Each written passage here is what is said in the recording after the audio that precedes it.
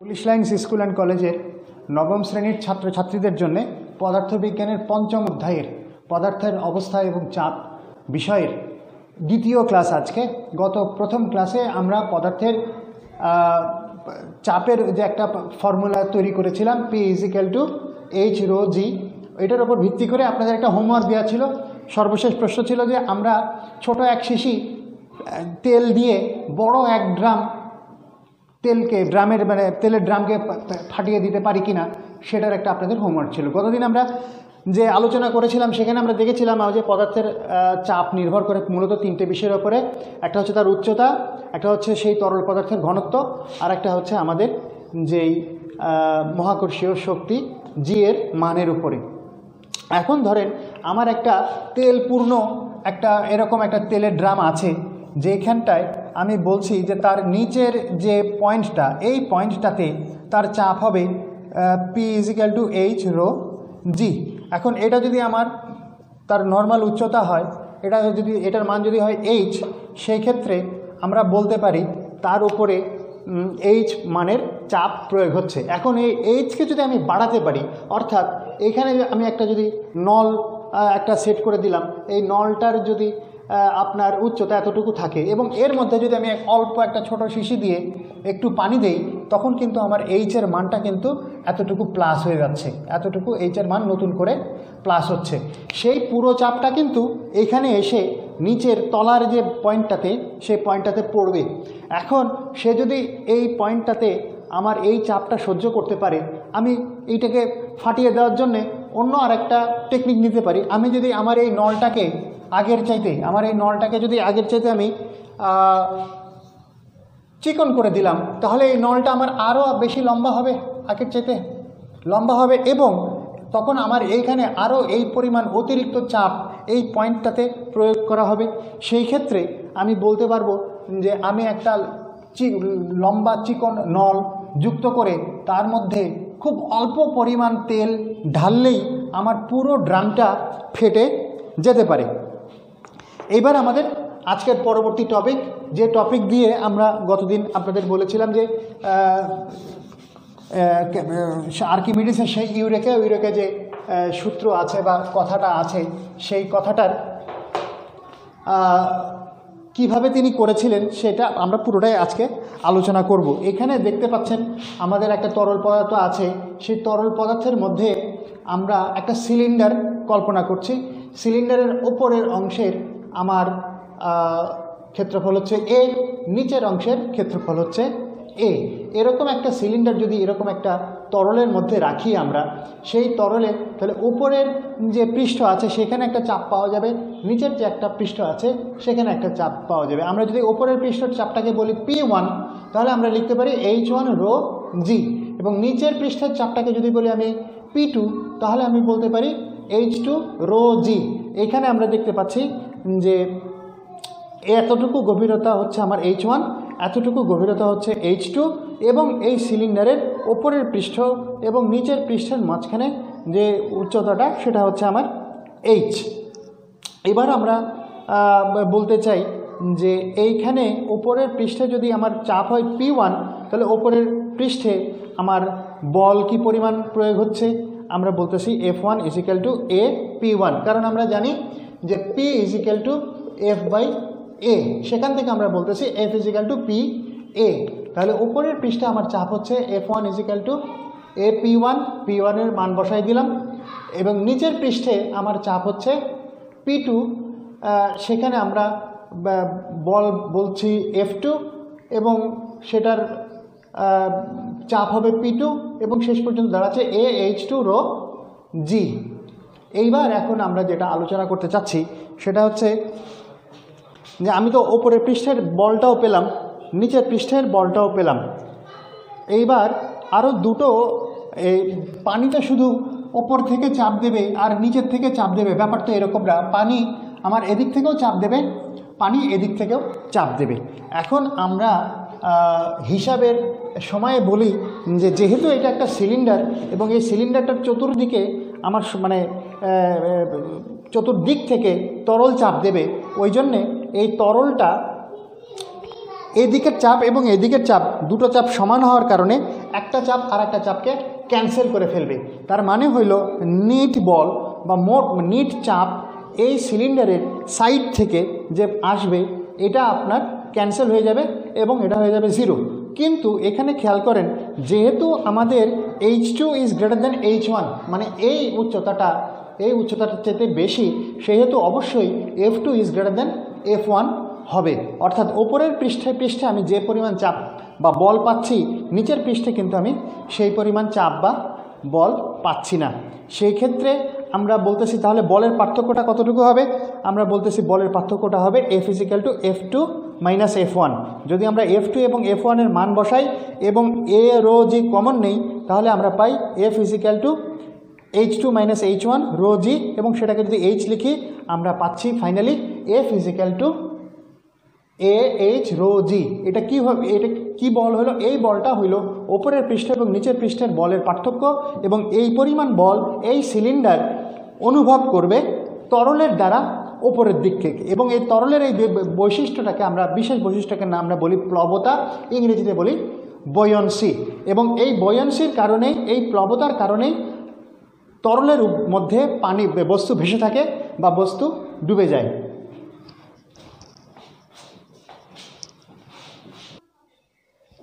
জি, আমরা তাহলে পেলাম যে আমাদের বয়ন্সি বা প্লবতার যে মান সেটা হচ্ছে F = AH রো জি। এই মানটা আমাদের যখন কোনো বস্তু যখন কোনো তরলের মধ্যে চুবানো হয় বা ডুবে যায়, তখন সেই তরল ওই বস্তুর ওপরে পাল্টা যে বলটা প্রয়োগ করে, এটা হলো সেই বলের মান। এখন একথা পরিষ্কার বোঝা যাচ্ছে যে আমাদের এই তরলের যে উপর ঊর্ধ্বমুখী চাপ, এই তরলের ঊর্ধ্বমুখী চাপের কারণেই কিন্তু বস্তু তরলের মধ্যে ভেসে থাকে। আমরা এখানে একটা প্রবলেম করব। আপনাদের বইয়ের পেজ নাম্বার হচ্ছে 139, এবং তার আগে আপনার পেজ নাম্বার 138-এ কিছু আলোচনা আছে, যেখানে আলোচনা করছে কেন বস্তু ভেসে থাকে বা কেন বস্তু ডুবে যায়। এখানে ধরেন আমাদের এটা একটা কাঠ, সেই কাঠটা আমার এখানে পানির মধ্যে ভাসানো থাকলো, বা আমরা দেখতে পাচ্ছি যে মোটামুটি কিছু পরিমাণ ডুবে আছে, কিছু পরিমাণ ভেসে আছে। এখন এই বস্তু, যে কোনো বস্তু, এটা পানির মধ্যে ডুবে যাবে নাকি পানির মধ্যে উঠে যাবে বা ভেসে থাকবে, এইটা আপনার নির্ভর করে সেই বস্তু এইখানে কি পরিমাণ পানি সে অপসারণ করতেছে, এবং সেই পানি যে অপসারণ করতেছে সেই অপসৃত পানির সাথে তার ভরের যে তুলনা। এখন যদি এরকম হয় যে সে যতটুকু পানি অপসারণ করতেছে সেই পানিটুকুর ভর তার পুরো ভরের চাইতে কম হয়, তাহলে সে কিন্তু ভেসে থাকবে। আর যদি এরকম হয় যে সে যতটুকু পানি অপসারণ করতেছে তার ভর তার পুরো ভরের চাইতে কম, সেই ক্ষেত্রে কিন্তু সে ডুবে যাবে। অর্থাৎ এখানে আমাদের যদি ঘনত্ব বেশি হয়, সেই ক্ষেত্রে এই অংশটুকুর ভর বেশি হবে, এবং সে যতটুকু পানি অপসারণ করবে তার চাইতে তার ভর বেশি হবে, সে তখন ডুবে যাবে। আর যদি এরকম হয় যে তার ঘনত্ব কম, যেরকম একটা কাঠ এখানে আমি ডুবাই দিলে সে যে পরিমাণ পানি অপসারণ করবে তার তুলনায় যদি অপসৃত পানির ভর যদি বেশি হয় কাঠের ভরের তুলনায়, তাহলে কিন্তু কাঠ ভেসে থাকবে। আপনাদের এখানে একটা প্রবলেম দেয়া আছে, এই প্রবলেমটা আমরা সলভ করলেই আমরা আর একটু পরিষ্কার ধারণা পাবো যে কাঠ কখন ডুবে যাচ্ছে। প্রথমত হইল আমাদের এখানে দেখেন কাঠের, আপনাদের ওই প্রবলেমটাতে কাঠের ঘনত্ব দেয়া আছে ρ = 0.5 × 10⁻³ এবং পানির ঘনত্ব দেয়া আছে 10⁻³ kg/m³। এখন আমরা বলতেছি, এবং কোশ্চেন আপনাদের করতেছে যে এই কাঠের কত অংশ পানিতে ডুবে থাকবে। তখন আমরা যেটা করব সেটা হচ্ছে, প্রথমে আমরা বের করব যে কাঠের ওই ভরের কত অংশ আপনার পানিতে ডোবার মতন, মানে পানিটাকে কতটুকু অপসারণ করতেছে। প্রথম কথা হলো আমরা পুরো কাঠটার আপনার আয়তন ধরে নিচ্ছি ভি। পুরো কাঠটার আয়তন যদি ভি হয়, তাহলে আমরা বলতে পারি যে পুরো কাঠটার ভলিউম হচ্ছে আপনার ভর হচ্ছে m = v ρ হচ্ছে এখানে কাঠের ঘনত্ব। এবং আমরা আরেকটা জিনিস ধরে নিচ্ছি যে এই কাঠের ধরেন এতটুকু অংশ তো পানির মধ্যে ডুবে গেছে, সেটাই আমার কাছে জানতে চাচ্ছে যে কত অংশ পানির মধ্যে ডুবে গেছে। আমি বলতেছি এত অংশ হইল আমার V1, এবং আমরা বলতেছি যে এত অংশ যদি V1 হয় তাহলে এত অংশে আমার পানির ভর V1 ইন্টু রো, অর্থাৎ যতটুকু অংশ পানির মধ্যে ডুবে গেছে পুরো কাঠের ভর ততটুকু। মানে হইল পুরো কাঠের ভর বা ওজন আমার এই পানির উপরে প্রয়োগ হয়েছে এবং নিচ থেকে পানি একটা বল প্রয়োগ করতেছে, ওপর থেকে একটা বল, নিচ থেকে একটা বল। ওপর থেকে যে বলটা প্রয়োগ হচ্ছে সেটা হইল আমার পুরো কাঠের ভর, আর নিচ থেকে আমার যে বল প্রয়োগ হচ্ছে বা প্লবতা প্রয়োগ হচ্ছে সেই প্লবতা হচ্ছে আমার এই V1 ইন্টু রো, অর্থাৎ এইখানে পানির মধ্যে আমার পানির থেকে পানি অপসারিত হয়েছে V1 পরিমাণ এবং তার ভর হবে V1 ইন্টু রো। আমরা বলতেছি যখন এই দুইটা বল সমান হচ্ছে তখন এই কাঠটা ভেসে আসে, সেইখান থেকে আমরা বলতে পারি যে V rho is equal to V1 into rho W. সেখান থেকে যদি আমরা V1টাকে নিচে দিয়ে দিলাম, রো ডাব্লিউটাকে নিচে দিয়ে দিলাম, V1 এবং রো এবং এগুলোর সব মান বসালাম, আমরা দেখতে পাচ্ছি যে এইখানে আমাদের আসতেছে 50%, অর্থাৎ কাঠের ভর, এই কাঠের যতটুকু ভর আমরা পাচ্ছি সেই কাঠ আমার 50% ডুবে থাকবে। এখন খুব স্বভাবতই বোঝা যায় যদি এই কাঠের ঘনত্ব আরও বেশি হইতো তাহলে এই কাঠের ঘনত্ব যদি আরও বেশি হইতো তাহলে আমার কাঠটা আরও বেশি ডুবতো, কাঠের ঘনত্ব যদি কম হইতো তাহলে তার ভরও কম হইতো, সে কম ডুবতো। তাহলে আমার একটা বস্তু ভেসে থাকবে নাকি ডুবে যাবে এটা পুরোপুরি নির্ভর করতেছে তার আপেক্ষিক ভরের উপরে। যদি আপেক্ষিক তার ঘনত্ব যদি বেশি হয় তাহলে সে ডুবে যাবে, যদি ঘনত্ব কম হয় তাহলে সে ভেসে থাকবে। এখন আমরা আলোচনা করব প্যাসকেলের সূত্র। আপনাদের বইয়ের পেজ নাম্বার 141-এ দেখবেন প্যাসকেলের সূত্র আলোচনা করা আছে। এইখানটায় আমরা একটা বিশেষ একটা পরিস্থিতি দেখাচ্ছি যে আমাদের এরকম দুটো সিলিন্ডার আছে।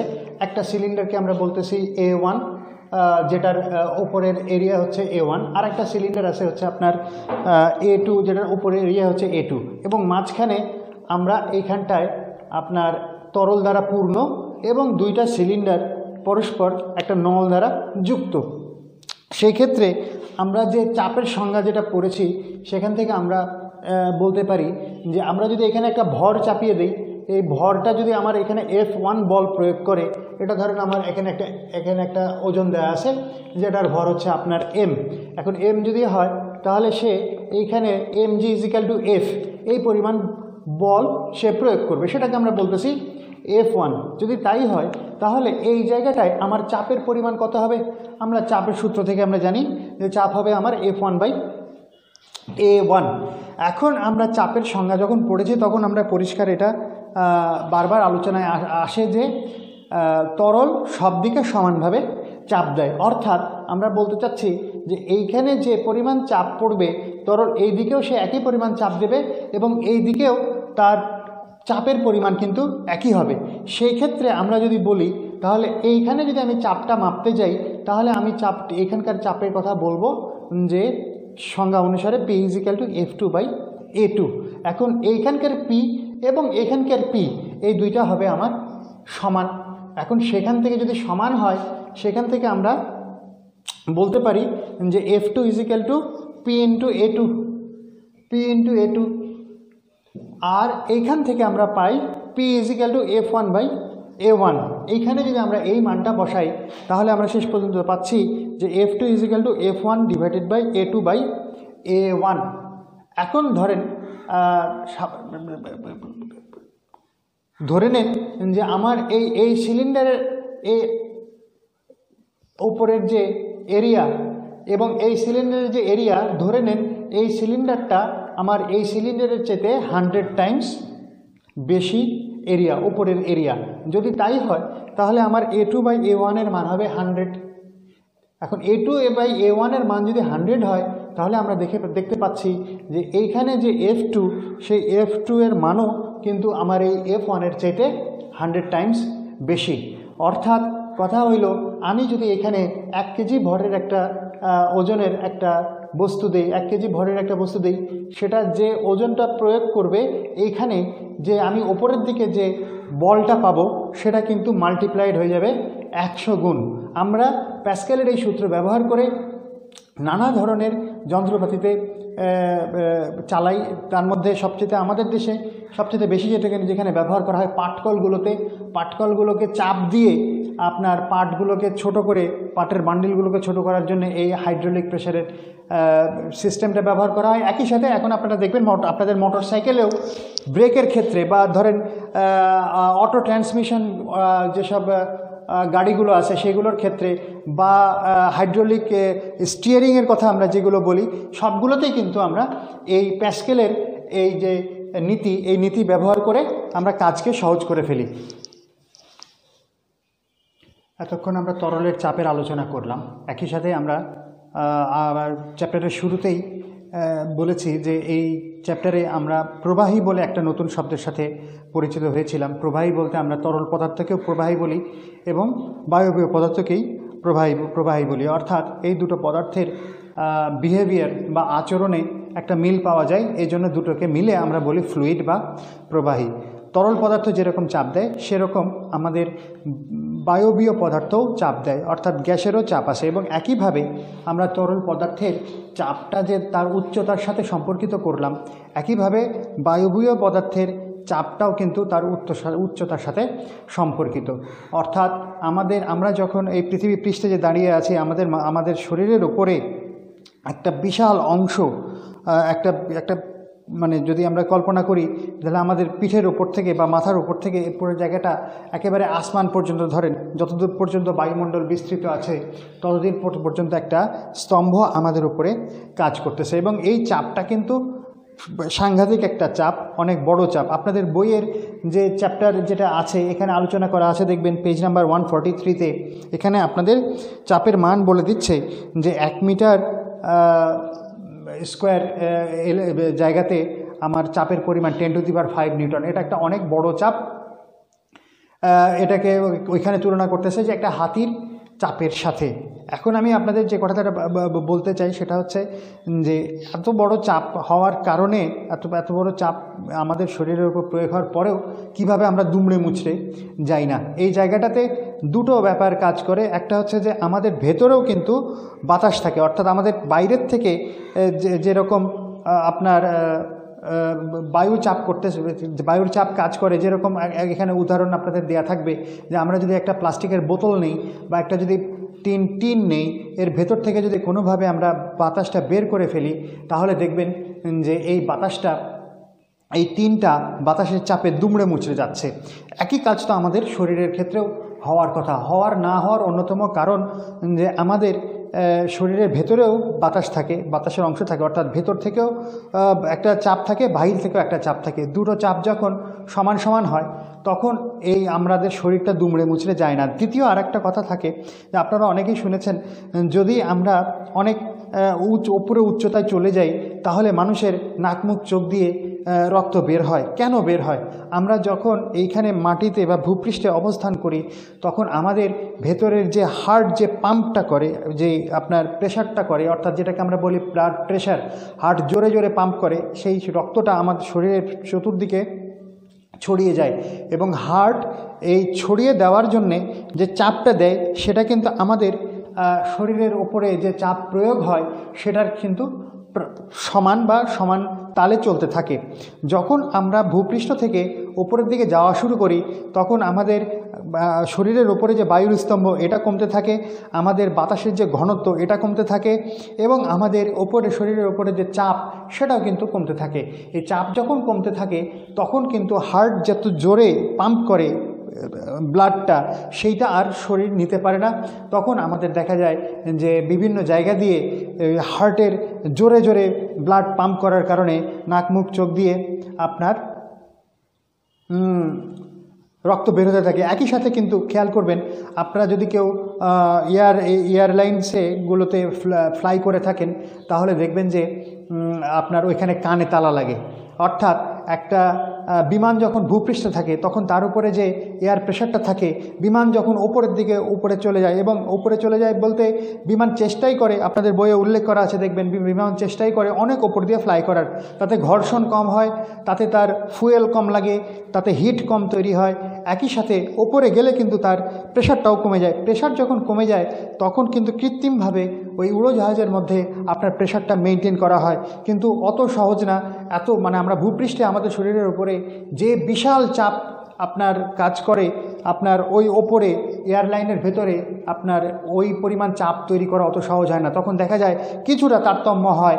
এই কারণে আমাদের কানের যে পর্দা, এই পর্দাটা আপনার ওইখান থেকে বাইরের দিকে যে চাপটা ভেতর থেকে, যে অর্থাৎ ভেতরের যে লিকুইড, আমাদের মাথার ভেতরে যে লিকুইড আছে, আপনারা জানেন যে ব্রেন আছে, ব্রেনটা লিকুইডের মধ্যে ভাসে, ওই লিকুইডের সাথে কিন্তু আবার আমাদের কানের পর্দার একটা সম্পর্ক আছে। ওই লিকুইডটা কিন্তু তখন বাইরের দিকে চাপ দেওয়া শুরু করে, তখন দেখবেন একটা ভয়ানক একটা চাপের তৈরি হয়। একই সাথে আপনাদের এই বাতাসের চাপের সাথে আপনার আর একটা টর্সেলি পরীক্ষা বলে আপনাদের একটা টপিক দেওয়া আছে পেজ নাম্বার 147-এ। টর্সেলি সাহেব যে পরীক্ষাটা করেছিলেন সেটা করেছিলেন পারদ দিয়ে। পারদের এখানে যদি আমরা দেখি যে এটা একটা ধরেন 1 মিটার লম্বা একটা নল, এই নলের মধ্যে ধরেন আমরা একটা পারদ পূর্ণ করে দিলাম একদম পুরোটা, তারপরে নিচে একটা পাত্রের মধ্যে কিছু পারদ রেখেছে, এই পারদের মধ্যে আমরা ওই পারদ পূর্ণ টেস্ট টিউব টাইপ একটা 1 মিটার লম্বা নল, এটাকে যদি চাপ দিয়ে মুখ দিয়ে আঙুল দিয়ে ধরে এরকম করে যদি উল্টায় দিয়ে যদি ডুবাই দিই, তাহলে দেখা যায় পারদ কিন্তু আপনার একটা অংশ পর্যন্ত সে নেমে আসে, নেমে আসার পরে আর কিন্তু নামে না। অর্থাৎ এখানে আমরা বলতেই পারি যে এখানে একটা ভ্যাকুয়ামের তৈরি হয়।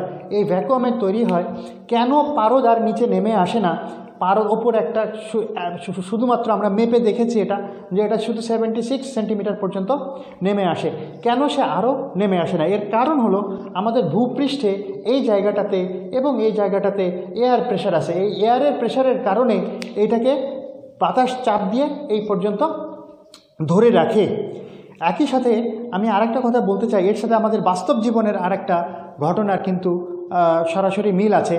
প্রথম প্রশ্ন হলো যে এটা তো পারদের ঘনত্ব বেশি, পারদ ব্যবহার না করে আমরা যদি সরিষার তেল ব্যবহার করি, বা যদি ধরেন পানির কথাই বলি, পানির ব্যবহার করি, পানিও কি 76 সেন্টিমিটার পর্যন্ত উপরে উঠে থাকবে, নাকি পানি আরও বেশি উঠবে, নাকি আরও কম উঠবে?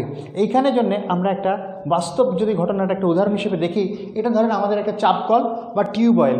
এই চাপকলে আমরা যে পানি তুলি, সেই পানির কিন্তু তোলার সিস্টেম আপনারা জানেন, নিচে এরকম করে অনেক দূর পর্যন্ত আপনার সেই মাটির নিচে বালুর যে স্তর আছে, যেখানটায় আপনার পানি পাওয়া যায়, সেই পর্যন্ত আমরা পাইপ দিয়ে দিই, এবং তারপরে ওপরে এরকম একটা চাপ দেওয়ার মতন চাপকলের একটা হ্যান্ডেল থাকে, এইখানে আমাদের একটা থাকে চেক ভাল্ব, এখানে থাকে একটা বাকেট, এই ধরনের একটা ব্যাপার। যখন আমরা এটাকে চাপ দিই, তখন এই জিনিসটা ওপরের দিকে যেতে চায়, উপরের দিকে যায়। যখন উপরের দিকে যায় তখন এইখানে একটা ভ্যাকুয়াম তৈরি হওয়ার উপক্রম হয়। ভ্যাকুয়াম যখন এখানে তৈরি হওয়ার উপক্রম হয়, তখন আপনার এই পানিরগুলোর উপরে ভূগর্ভস্থ যে পানিগুলো আছে, এরগুলোর উপরেও যে এয়ার প্রেশারটা আছে, এই এয়ার প্রেশারের কারণে পানি কিন্তু উপরের দিকে উঠে আসে, চেক বাল্ব দিয়ে পানি উপরের দিকে চলে যায়। এখন তারপরে যখন আবার আমরা এটাকে নিচের দিকে নিয়ে আসি, তখন এই মানে আপনার বাকেটের ওপরের দিকে পানি চলে যায়, এইখানে একটা ভাল্ব থাকে, ভাল্ব পানিটাকে নিচের দিকে যেতে বাধা দেয়। আবার যখন আমরা উপর দিকে টানি, তখন নিচ থেকে পানি আবার ওই এয়ার প্রেশারের কারণে পানি কিন্তু উপরের দিকে উঠতে থাকে। Of the pump is shown in the animation. When the handle is pushed downwards, the piston moves vertically upwards. During this cycle, the piston valve closes and the foot valve opens. This forms a vacuum below the piston valve. Then water is drawn upwards to fill the vacuum. Now the handle is pulled upwards. During this cycle, the piston valve opens and the water is drawn above the piston. Simultaneously, the foot valve closes and prevents water from returning back to the well. In the next cycle, the piston displaces the water through the outlet as shown.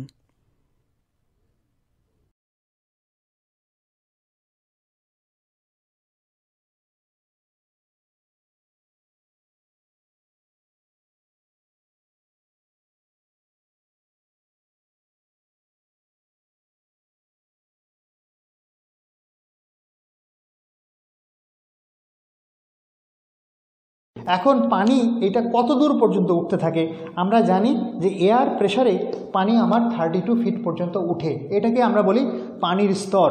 আপনারা বিভিন্ন সময় অনেক জায়গায় দেখবেন যে বলে পানির স্তর নেমে গেছে, আমাদের আর টিউবওয়েলে পানি পাচ্ছি না। সেটার মানে হলো যে ভূগর্ভস্থ পানির যে স্তর এটা ভূপৃষ্ঠ থেকে, বা স্পেসিফিকভাবে বললে আমার যে বাকেটটা আছে এই বাকেটের থেকে 32 ফিটের নিচে চলে গেছে।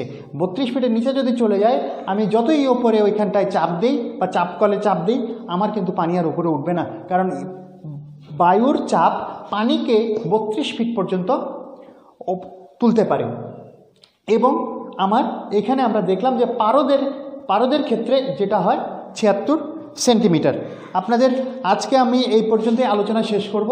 আপনারা বাড়িতে থাকবেন, গত ক্লাসে শেষেও আপনাদের বলেছি নিজেরা বাড়িতে থাকবেন, প্রয়োজন বা অতি প্রয়োজন যেটাকে বলে আমরা, অতি প্রয়োজন ছাড়া বাইরে যাবেন না, একেবারেই যাবেন না।